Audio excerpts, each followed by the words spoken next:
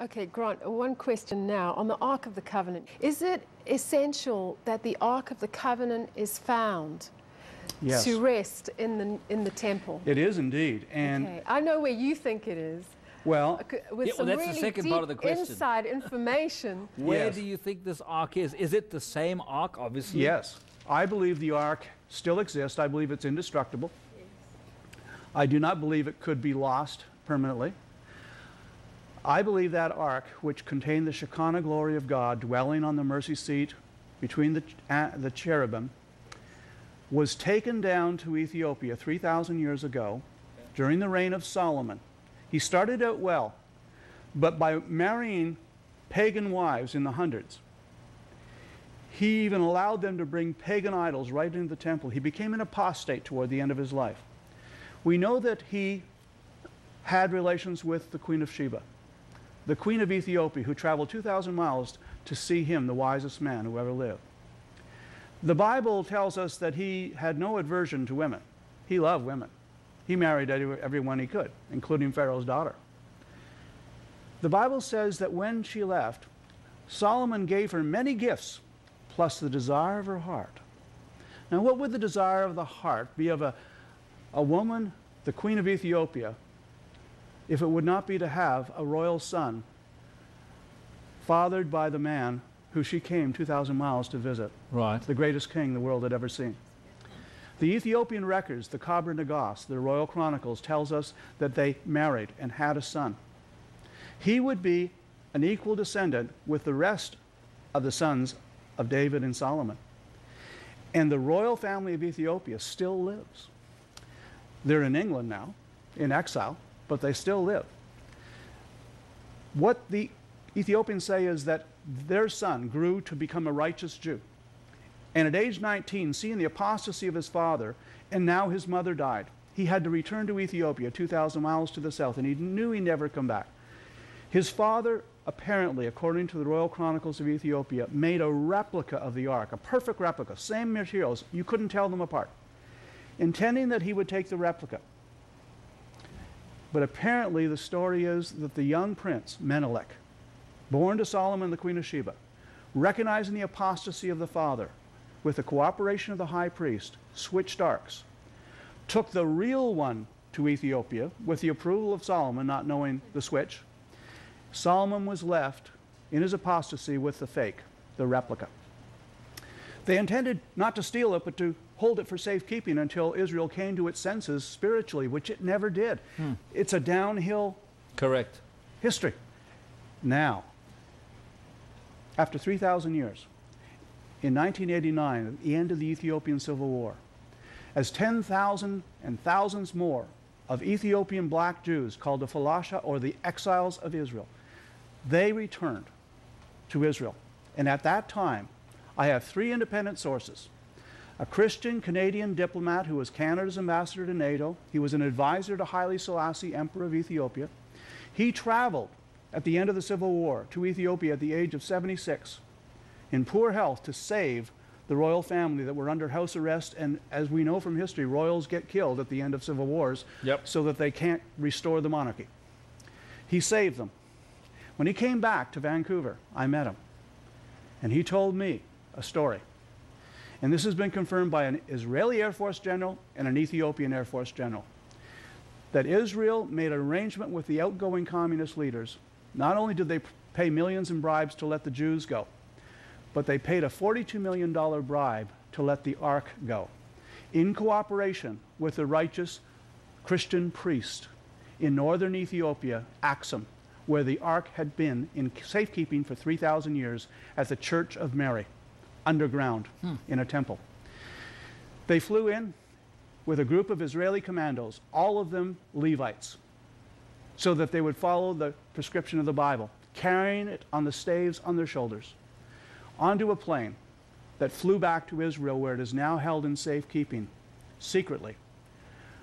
Several rabbis who are well connected with the Sanhedrin have confirmed to me that it is there in Israel, waiting for the sign from God to build the temple. Now let me give you something that Jeremiah says. Jeremiah, writing 25 centuries ago, says in chapter 3, verse 16 and 17, He says in verse 16, "It shall come to pass when you be multiplied and increased in the land in those days." He's talking about the millennium. When the Messiah reigns, he says, he talks about that God's going to cover the earth with knowledge and understanding. And he says, in that time, the Jews shall say no more, the ark of the covenant of the Lord. Neither shall the ark come to mind. Neither shall they remember the ark. Neither shall they visit the ark. Neither shall that be done any more. Now think about it. For 2,500 years, the Jews haven't talked about the ark, haven't visited the ark. Haven't thought about the ark. It hasn't been the center of their worship, right? Why would Jeremiah say that when the Messiah comes and the millennium begins, the kingdom of God, that Israel will stop talking about the ark and visiting the ark and doing that thing with the ark, unless just before the Messiah came, the ark was restored, was in the temple? Because remember, the tabernacle and the temple had one purpose, to house the ark. And remember that the Antichrist, when he rises from the dead after he's assassinated, halfway through that 7-year tribulation, he is satanically resurrected from an assassination wound to his neck and head. When he does so, he goes into the rebuilt temple, into the house of God, and he defiles it. And the Bible says he does his strange act. What if the Ark of the Covenant, with the Shekinah glory, is in the rebuilt temple, and he somehow touches it, sits on the mercy seat? Something. That would explain why God says, Jesus, when you see the abomination of desolation standing in the holy place, flee to the hills. He says, the wrath of God's going to be poured out. Don't even go in and get your clothes.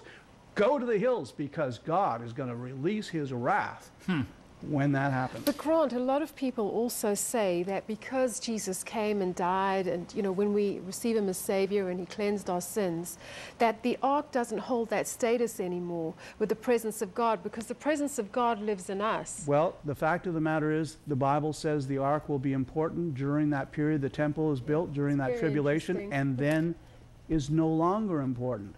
Why? Because Jesus, the Messiah, will rule from the throne of David in Jerusalem. The ark points to Jesus, the presence of God, the Shekinah glory. Jesus will be there in person, and the ark won't be important to Israel anymore. As of today, and folks, just to be clear here, as of today, many of people in Israel, the Hebrews, the Jews, don't recognize Jesus, therefore don't recognize what he's done, and therefore will still see the ark in its Old Testament position. Absolutely. Where we don't today. Let me tell you, back in '89, when I was writing Armageddon, 18% of the Jews in Israel believed they should build a temple. The latest figure, last year, says 58% of the Jews in Israel. Far more than just the religious. Even secular Jews say the temple must be built because it will be a statement to ourselves and to the Arabs and the world. Yes. We're here forever. When we come back, we're talking to Grant Jeffrey. We're just going to take a... Apocalypse and the End Times. Welcome back. Grant, just to remind us, because we've now spent nearly 2 programs on the rebuilding of the temple, why is it so important? It's important as a sign to Israel that the Messiah is coming, because they believe that the temple must be built again, and they believe that Elijah, the prophet, will come, as Malachi taught at the last book of the Old Testament, before the great and terrible day of the Lord. He also refers to Moses. These are the 2 witnesses spoken of in the book of Revelation, that they will come.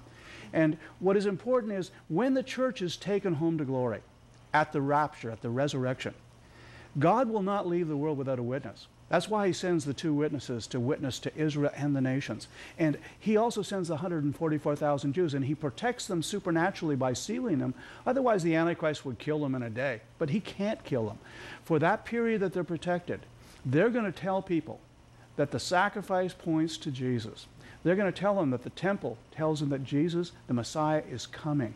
And there will be hundreds and hundreds of millions saved of every tribe, nation, kindred, and tongue, not only Jews, according to Revelation 7. And so the greatest evangelism that we've probably ever seen is going to take place during terrible persecution and martyrdom in that time, and the temple's a big part of it.